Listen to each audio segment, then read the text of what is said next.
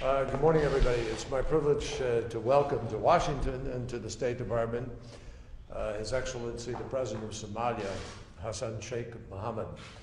Actually, I'm welcoming him back to Washington, and we have met previously, and I'm very pleased to be able to welcome him here. The United States obviously has been engaged in helping Somalia fight back against tribal terror and the challenges to the cohesion of the state of Somalia. And the President and his allies have really done an amazing job of fighting back and building a state structure. There's work yet to be done in Puntland and Somaliland, and we encourage you to continue the work of reaching out, of reconciliation, and of building the democracy, and I know he's committed to that.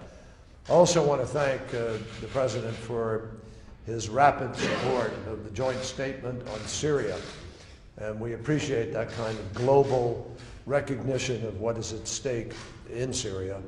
And finally, I just say that Somalia is working hard now to create its own ability to defend itself, to defend the state. We will continue to work. There is a United Nations mission there.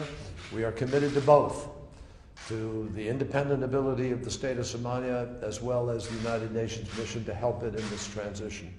And we're very happy to welcome the President here to talk today about issues of mutual interest. Thank you, Mr. President.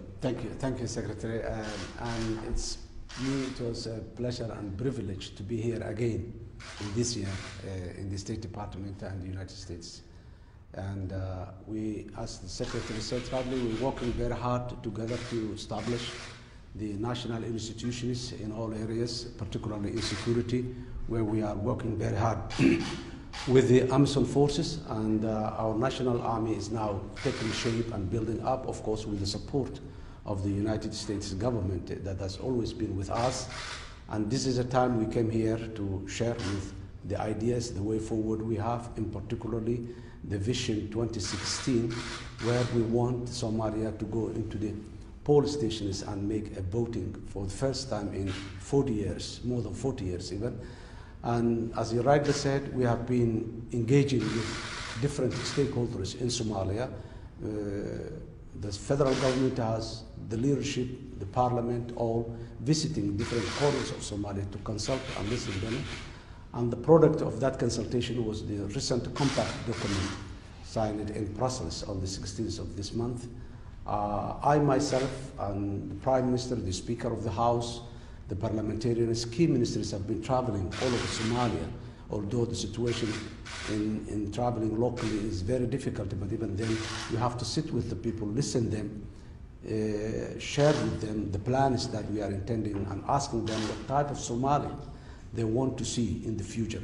So based on that, we have signed agreements with Puntland State and recent agreement with the Juba regional administrations. And of course, we also did the same with Ahl Sunnah wal Jama'ah in the central region. So it will take some time. We have our own differences, but we are in a better shape than ever before now, reshaping for the first time united and federal Somalia.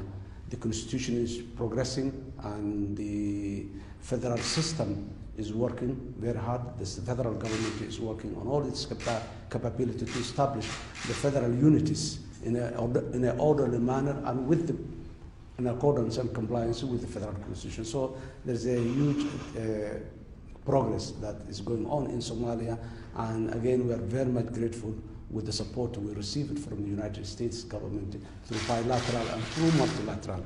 Thank you very much. Thank you, Mr. President. Thank you, sir, very much. Please come. Thank you.